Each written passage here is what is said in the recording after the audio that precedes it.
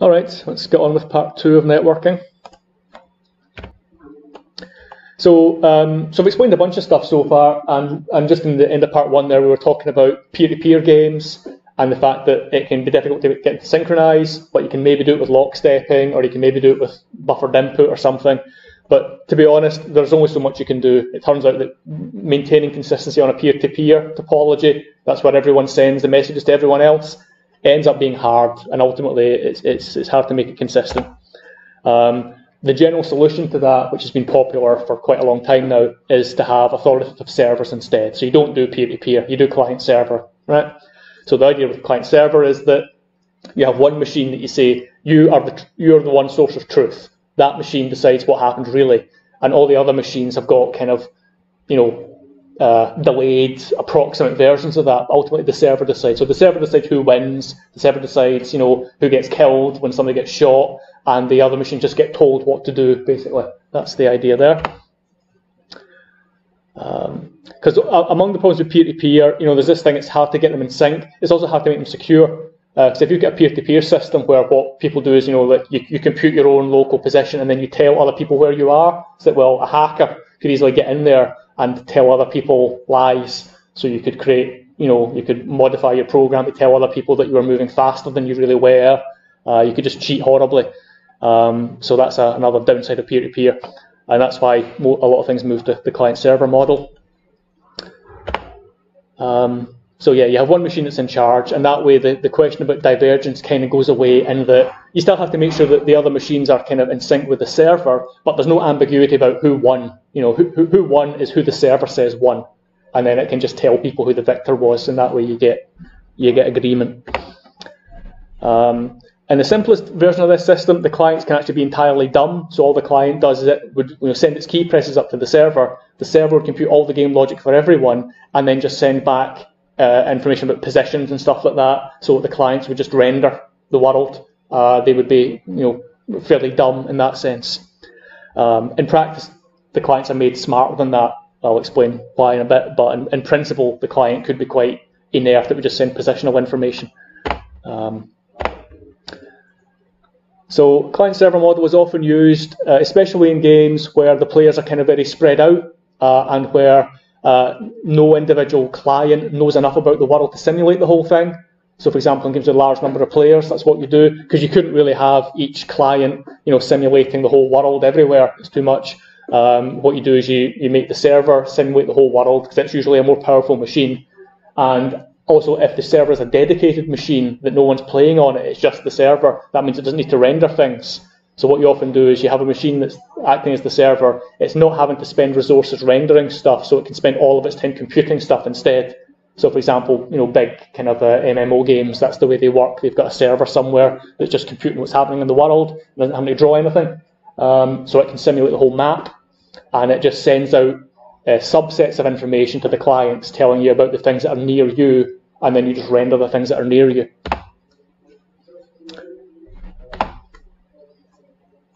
Okay, so that's so what's the kind of division of labour? Each client just needs to know what's happening in its local neighbourhood, but the server has to kind of figure out everything.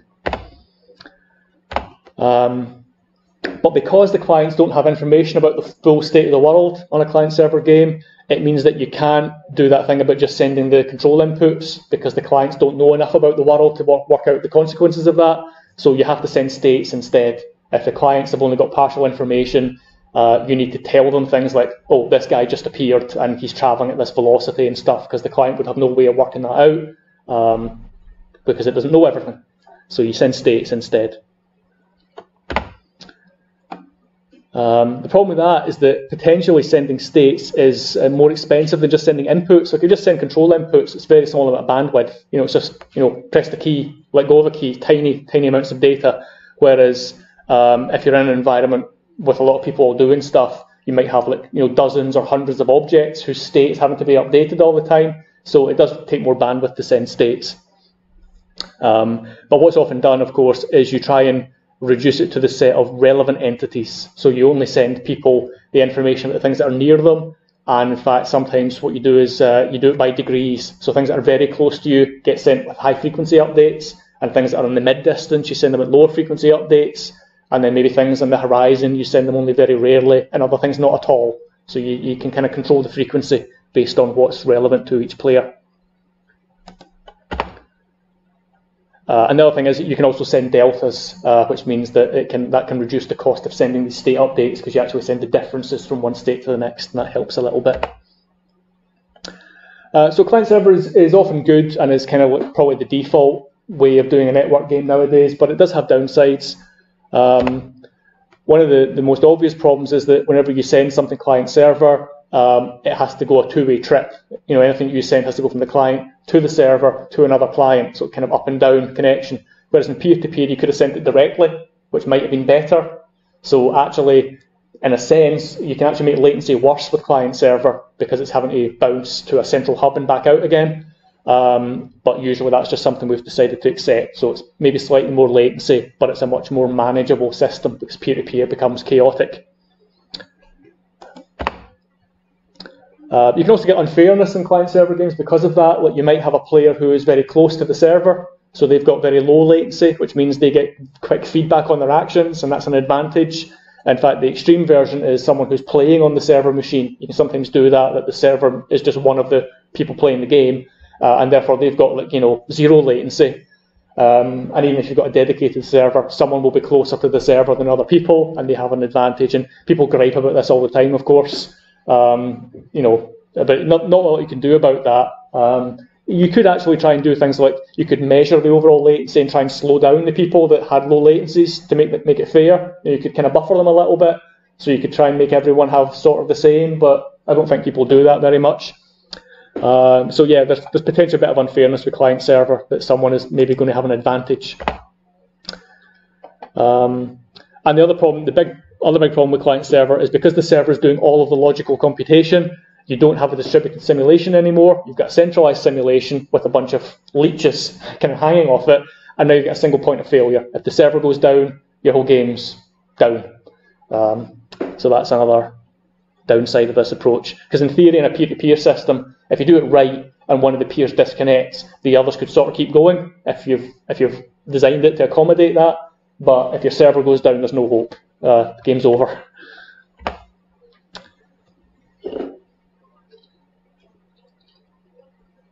So although I said that clients can potentially be dumb in a network game, and in practice they often aren't, because what you want to do is you've still got the latency problem.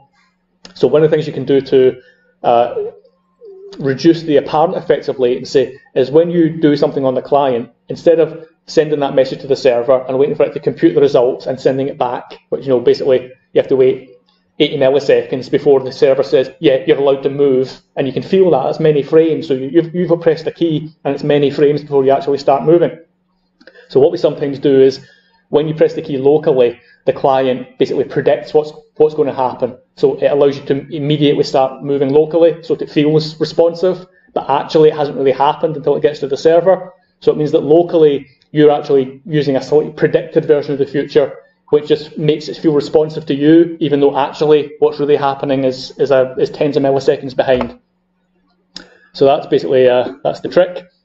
So clients can make local predictions about things, and that makes it look as if the latency is not as large as it really is. So you can, when you jump, it just starts jumping locally on the client, and then behind the scenes you're telling the server that you're going to jump, and it really decides if you jump, and it's the truth. But you've got this kind of anticipated version of the future that you use.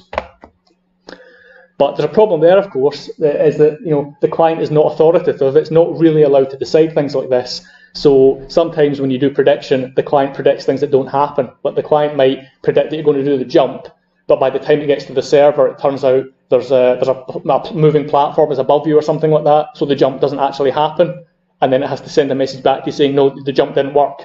And then that correction arrives, and that's going to look weird on the client because suddenly, you were doing something and suddenly you jump to some other location, which I'm sure you've seen, and that's because the server has corrected a prediction that you made that wasn't true. So that's a problem there. And the other problem is that it's very hard to predict other players in a game, to the point where we don't usually try. So that means that your local behaviour you can predict because you press the keys. you know what you're going to try and do. So you can predict yourself, but you can't really predict your enemies. It's too hard.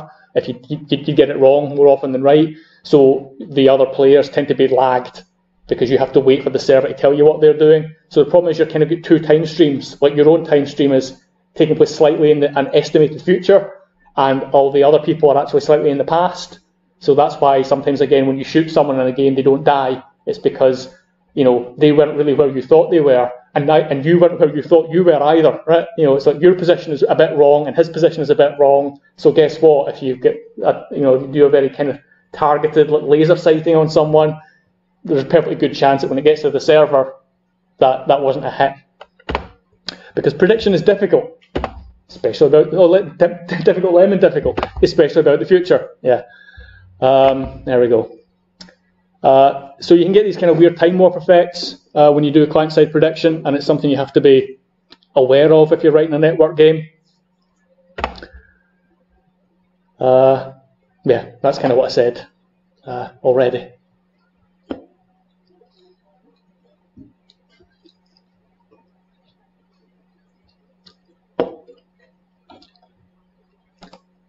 I think that's a false alarm, just because I stopped talking for a second. Right, so the problem with predictions is that by their nature, they're not always accurate, and you have to, so if you're writing a game where you use client-side prediction, which remember you do to hide latency, the downside is you also have to deal with the consequence of your prediction being wrong sometimes. And what happens when you're wrong is that the server corrects you, and then you have to either like snap to a new position, but that's kind of ugly. So what you sometimes try and do is, instead of snapping to the corrected position when you've made a mistake, you try and blend towards that position instead. Right? So that's sometimes done.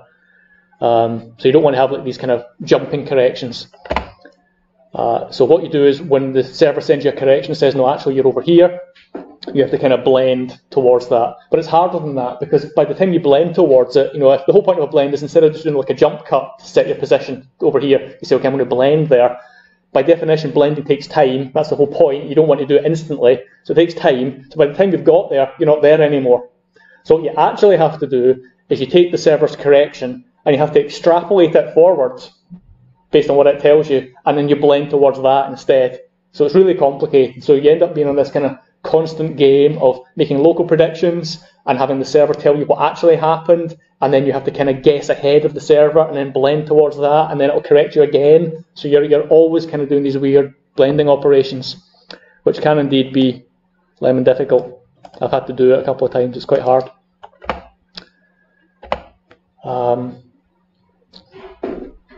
One of the many things that can happen with predictions is that imagine you take some action, like you decide to go left or something, and you locally you predict, okay, you move left, you sidestepped, but on the server it decided there was a collision, so you didn't actually get to go left. But you don't know that, so you've gone left, and now you jump or something like that. So you've gone left and you've jumped, and now the server says, no, the going left didn't happen.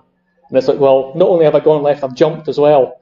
And I did press the jump key, so I will jump, but I won't jump in the position that I thought I jumped in, right? So what you end up having to do there is you say, okay, I went left and I jumped. The server's just told me, no, the going left didn't happen. And then it's like, okay, so I didn't go left, but I would have done the jump. So now you have to go, you have to kind of like rewind time and say, okay, I need to do the jump again from the other position and then work towards that. So this is like the hardest version of this, is where locally the client has a buffer of all the predictions that it's made.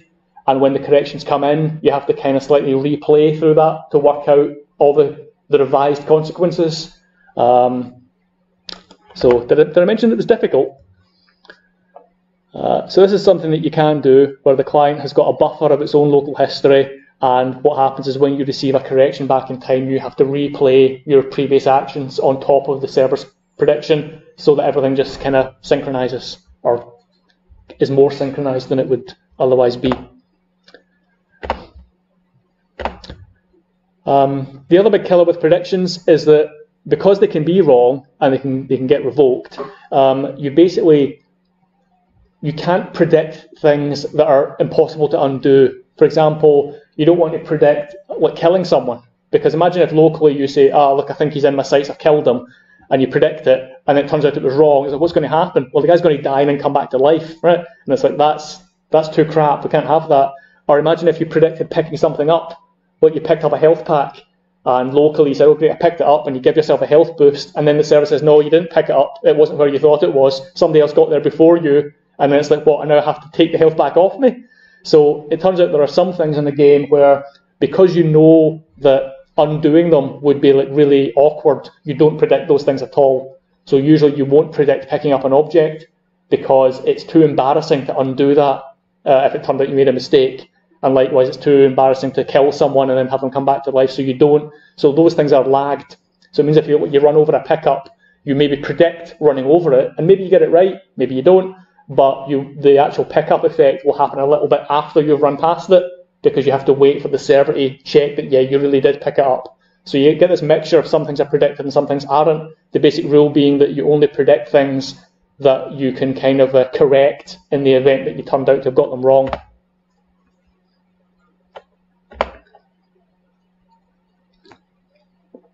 Okay, so the biggest type of network game with the most people and in some ways the most complexity are the massively multiplayer online games, and they add a whole bunch of extra crap to the mix.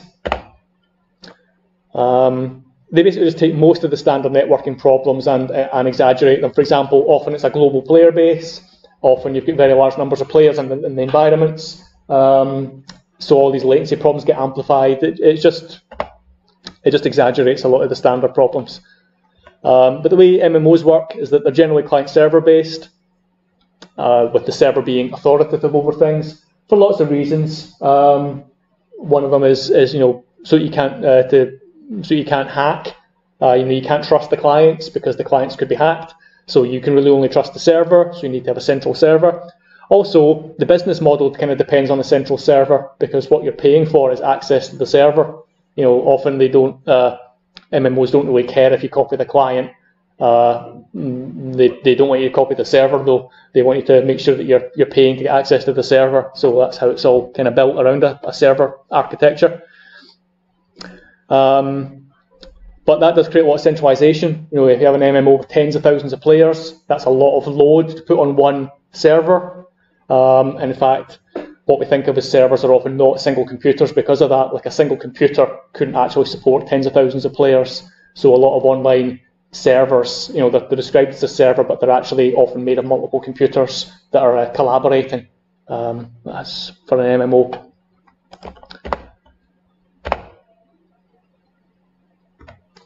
Yeah, the other big problem with MMOs is that any kind of per player costs that don't matter so much with like if you only got 10, 20 players in a game, like a 16 player shooting game or something, it doesn't really matter if there are some per player overheads. Depends what they are, of course. But if you start scaling up to hundreds and thousands of players, any of those costs start to become big. Even a fraction of a millisecond when you're multiplying it by 1,000 players, it's a lot, right? So you have to just be very careful about your CPU usage, even your memory usage for individual players. It just forces you to be very efficient about certain things. And that's one of the reasons why MMOs are simplified. Like you'll notice the animation systems on MMOs are not as good as they are on first-person single-player games. And that's just because they could do it, but it takes a couple of milliseconds to do a good animation system, to do the computations for it. And if you do that times 1,000 players, you're already below 1 frame a second, right? So that's why you kind of have to keep them simple. It's particularly bad if you've not just got a per player cost, but something that scales worse than linearly, that you've got like an n squared thing. You've got a thing where at some point a player has to check against every other player. Imagine what happens there, right? You've got thousands of players, it scales to millions, it gets really, really slow. So you have to be really careful about all that kind of complexity stuff. So when you're doing like an engine for an MMO, you really have to look for any of those things, even little, fairly small n-squared inefficiencies that don't really matter when you've only got 3 or 4 players. They all start to matter, and you really have to spend a lot of time on them. So you end up having to really optimize things like collision detection and object relevancy calculations because they become real bottlenecks. So indeed, I had to do that with APB. We had to do a lot of work to make the spatial data structures efficient. I mentioned that in the collision lecture. It turned out for us the best way to do it was to have a fairly simple boxed grid system that was actually faster than an alt tree for our purposes. But it's still a lot of work to identify all that and get it to work well. So the other big thing that MMOs do to try and deal with scaling is, of course, they shard. They all know what I mean by sharding? Maybe not? Okay, so the idea is that you have something like World of Warcraft. It kind of presents itself to the players as if it's one big world, but actually it's not, because they couldn't support having tens of thousands of players all literally on one server. So what they do is they create parallel copies of the world, and when you come in, you get put on one of them. So you're there with maybe several hundred other people, but you're not there with the thousands of other people who are actually all in different instances. So those instances are called shards. So they're just copies of the world. But the problem is that with that, if you come on, you and your friend might not be in the same shard, so you could go to the same place and you wouldn't see each other. Although sometimes games have a mechanism where you can say, I'm friends with him, so please put us in the same shard if you can, but it doesn't always happen.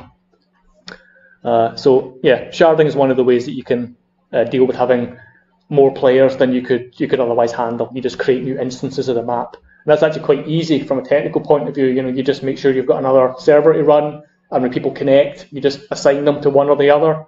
So a lot of MMOs do it that way. Yeah, so you just buy more computers, or nowadays you rent them. A lot of when I was in Scotland, we had to have our own data center for our game. But nowadays, what you do is you rent computers from a cloud provider like Amazon or something like that. And that means if you suddenly get a burst of new players, you just request more machines from Amazon, and you just get them. Yeah. So sharding is a fairly easy way to deal with having more players in your system, but it's kind of a cheat because you split up the player base into these little islands, and you tell people, oh, we've got thousands of simultaneous players. Actually, you can only ever see 100 because your shard's only ever got 100 people in it. So it's a little bit of a con, but that's what's often done. And the APB, the thing that I worked on, was a little bit like that. We could support potentially however many players wanted to play, but individual shards would have a limit of 250 people in them, which actually turned out to be okay for gameplay reasons. Like we didn't want, if you've got like a little 1k by 1k city environment, you don't actually want to have thousands of players in there all shooting each other all the time. So it actually made sense that there would only be a couple of hundred people in each kind of copy of the map, and we just created as many copies as we needed to accommodate how many people were actually playing. That was quite hard to do because even then, supporting like 100 odd players, each of those players had unique customized meshes and everything, so you weren't even rendering the same mesh. You had custom textures, and they all had vehicles and all this kind of thing. So it was quite hard to get that to work, but we managed it. Yes, that's the thing we had to do. We had to get rid of the alt tree and improve some other things. Unfortunately, AP was not an enormous success, which is part of the reason I ended up being here. But that's for unrelated reasons. I think technically it was quite good. It just didn't hit on every relevant aspect. And then finally we come to EVE Online, another MMO case study. How many of you played EVE? Only one? Okay, interesting. But I mean, I think you know what it is, don't you? Just a big MMO space game, so that's the idea.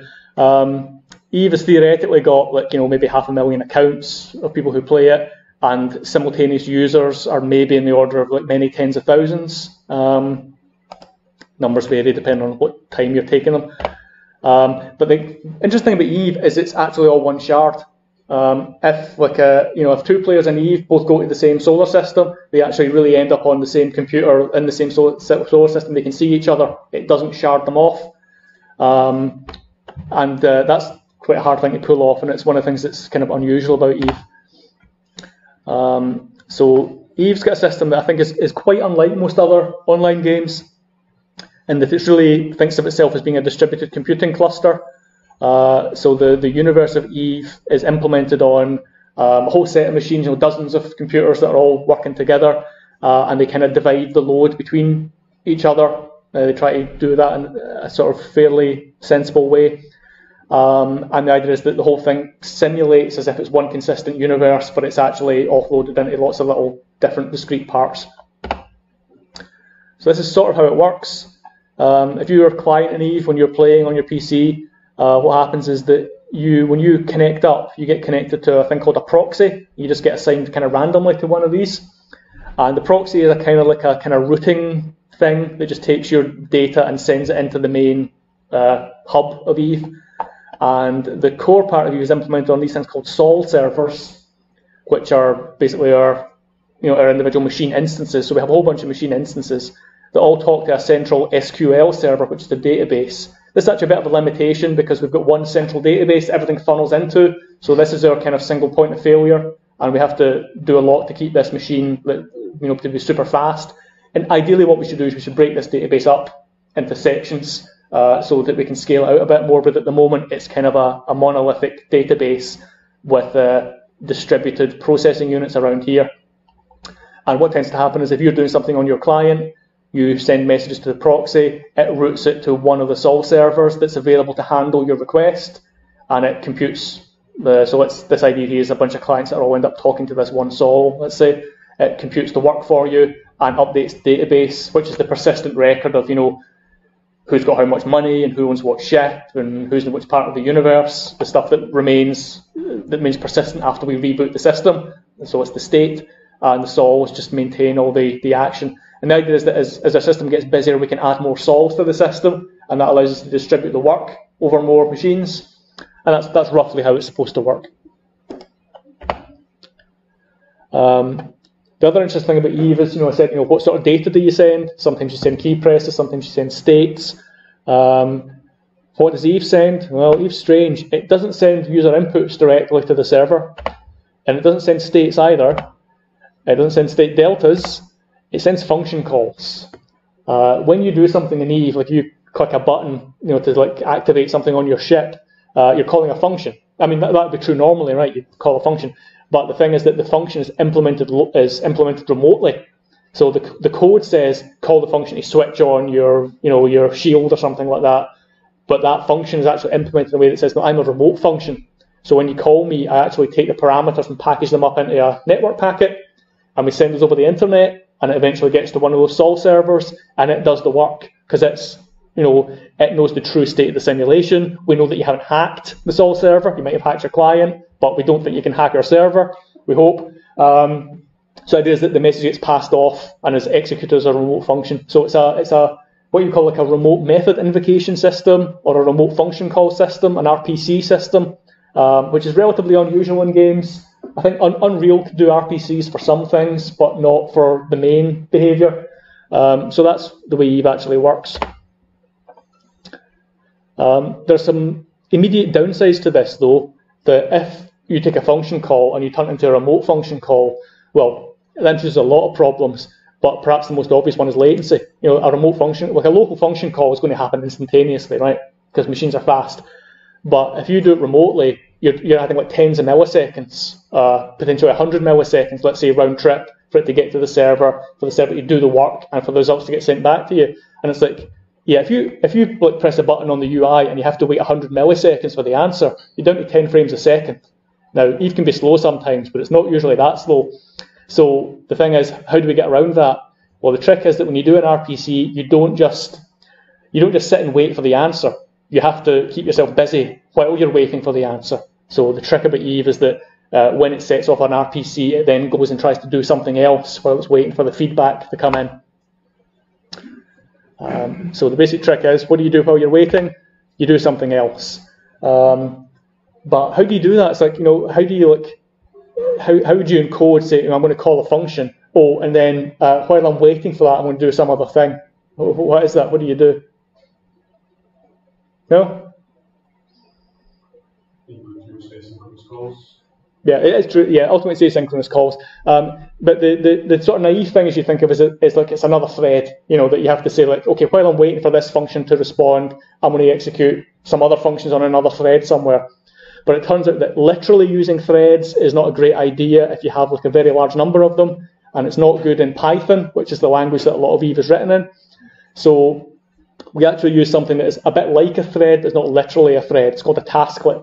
So what happens in Eve is that when you make a function call, if it's a remote one, we kind of create a tasklet to handle waiting for that function to execute remotely, and then we kind of go about our business and do other stuff in the background instead. So yes, it's a kind of an asynchronous I/O system.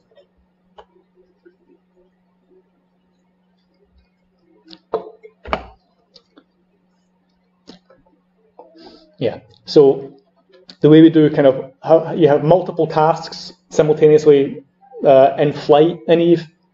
So they're a bit like threads, but they're not literally threads because they're not done at the operating system level. They're managed by the application itself. And that's something called a green thread.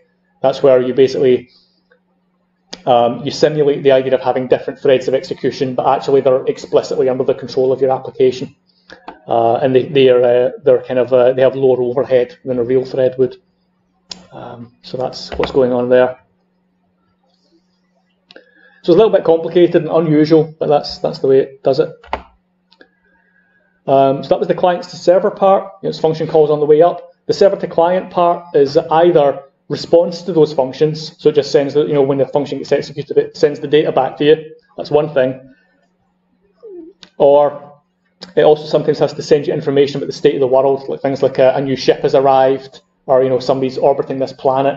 So some of the server to client traffic is updating the state of things that are real. We call them ballparks internally in the code base, and this is just where the physics simulation tells the clients that objects are moving around in space. So that's the other thing that has to happen. And that's done in a relatively low bandwidth way. You just send a bunch of information, like, because the players do things like, they say, I want to orbit this planet or this object, and we just send those instructions as commands to the clients. So then they say, okay, he's orbiting, and then they calculate the orbit locally, and everyone calculates it the same way, so they all agree. So that's how that part gets done. And because this information is kind of critical in maintaining the synchronization of the simulation, this is sent over TCP. That's the way we get the reliability.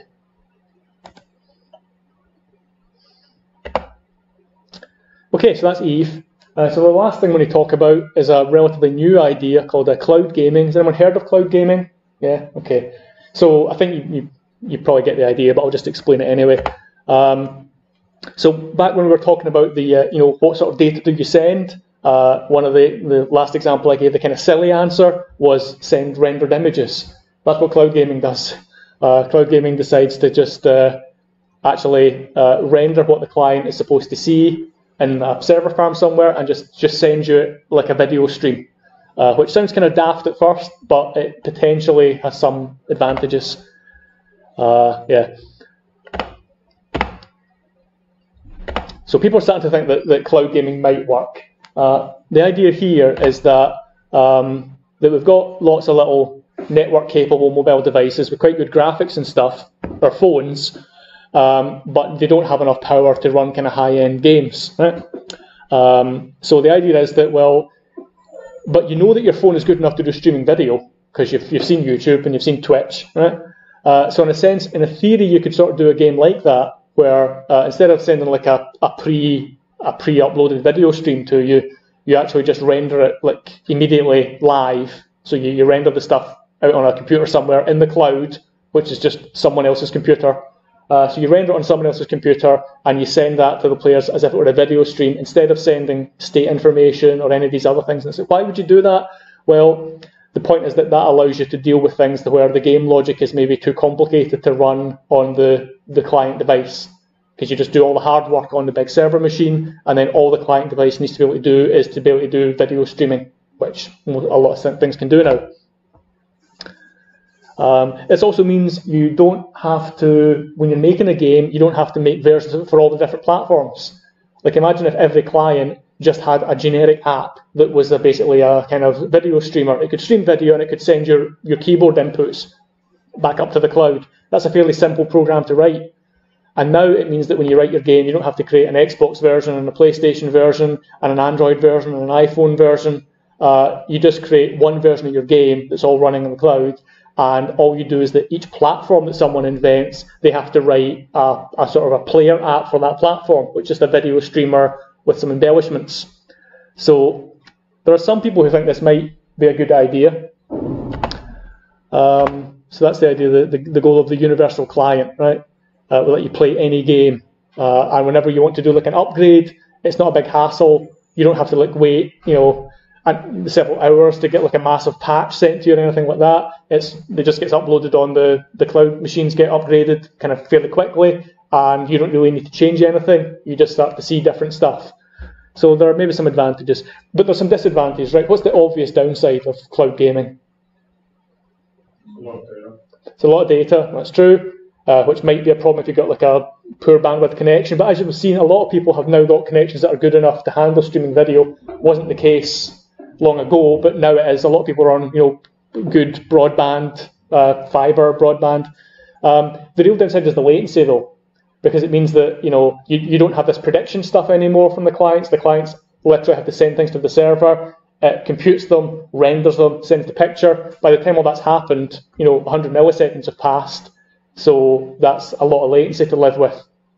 So I think the big problem with cloud gaming is, can you tolerate the latency, or are there tricks that you can do to work around the latency that don't completely invalidate the whole idea of it being? Because if it's cloud rendered, it's like, what can you do? It's not as if you can't do prediction logic, because the whole point is the client is so dumb that it doesn't know anything. It's just drawing pictures. It's just just rendering video. So it's like you can't like locally compute having done a jump or something, because you don't have the game logic locally.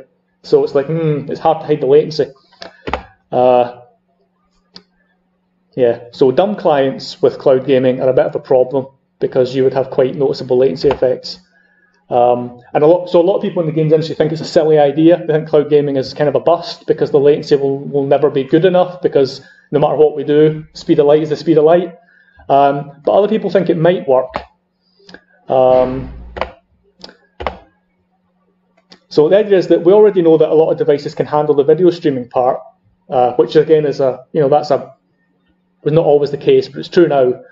And we know that we've got very fast servers that can handle having to render the stuff on the server and compress that into like a video format, which is a lot of work. But there's specialized chips that do that kind of thing, MPEG compression and stuff. So you can do that. But latency does seem like the real problem. But you might be able to do a little bit of latency hiding even for cloud games. The theory here is that that some of the things that are happening in the simulation don't depend on you. There are other things that are happening in the world, and you can kind of tolerate latency on those things. It's like other people moving about and stuff. It's not great, but you can tolerate it. What you really don't like is latency on your own actions. It's really annoying if you try to you try to turn around, and the game won't let you turn around until 100 milliseconds later, because you really feel that as a sluggish response. So the trick would be, is there some way that we could allow you to kind of locally be able to kind of look around in the game and kind of somehow hide the latency there, even though it's actually all coming from a video stream? Well, turns out maybe you can. Because the local movements that you have, they just tend to be like point of view changes and stuff like that, that you kind of turn your head a little bit. So imagine if the server sent you an image that was just a little bit bigger, a bigger field of view than you've actually got. And when it arrived, so it arrives a little bit late, and you say, but if you've turned your head by the time it arrives, you just kind of pan to a different part of the image. So basically you can have a little bit of head movement done at the very end locally that kind of hides the latency. So the picture you get sent is a picture of the world as it was 100 milliseconds ago, but if you can kind of warp it to the way you actually moved your head most recently, you might be able to hide the apparent latency of your own movements. Hope I've explained that well. It's a little bit tricky. So this is actually a thing that's done. It's called time warping, and it's actually particularly done in VR because this problem applies in VR anyway. Like when if you've got a head-mounted display and you try and move, then what happens is there's sensors that work out your positional change, and then it goes and renders the scene. It used to be that you'd render it on a PC and then it would be sent back to you, although the things like the Oculus Quest, it all happens on board one machine. But the point is, you move your head and you compute a scene and you draw something. By the time that image gets back to you, you've moved your head even more. And if you draw the scene as it was, even 10 milliseconds before, once you've moved, you're going to feel dizzy, right? Because it's like you move your head here, but you're being shown the image of over here, and everyone's going to swim and be horrible. And it's one of the things that makes people sick in VR. So one of the things they did with VR is they did do this trick where what happens is they render the image and they render it a bit bigger than it needs to be. And then when it arrives, they look at your head position, like your head position right now, and they do a last minute little switch of the image. to compensate for the movements that you made after the frame was rendered. So they actually can do this. There's a little bit of a video here that explains it. You can maybe look at yourself if you want. It's too long for me to show it to you, but it tries to explain this idea of basically rendering a frame and then rewarping it at the last minute to deal with the fact that you've moved your head since the point where it started drawing the frame. And it compensates quite well, and it turns out actually it does indeed work in practice. And this is one of the reasons that if you play modern VR games, it's not as bad as it used to be. Have any of you played VR recently? And are you enjoying it? You think it's good? Yeah, I'm quite keen on VR, and I think the tech's getting better. And this is one of the tricks that they're doing to make it work. So the same technique that is used to hide latency in VR could potentially be used to hide latency for cloud gaming too. So that's basically the trick. In order for this to really work, there's a simple version of this where all you would do is the head movement would be like a pan. It would just kind of slide the image, but in reality there's depth information as well. So what you really want to do is if the image has got the depth buffer information, that allows you to do a more intelligent kind of distortion of the image that allows you to deal with like relative depth of objects as well. So if you also render the scene's depth information, the so-called Z buffer, then it turns out you can do this kind of last-minute distortion pass where you correct for the head movement that's happened since the frame started, and you can just fix it all up, and it's pretty good. In fact, one of the people who worked on this was John Carmack of Quake fame, and he was very keen on coming up with ways to try and hide latency, initially for VR, and that's something that's come to pass. The other thing I'll mention is that Carmack did this work when he was at Oculus, which of course is now part of Meta, as Facebook rebranded itself.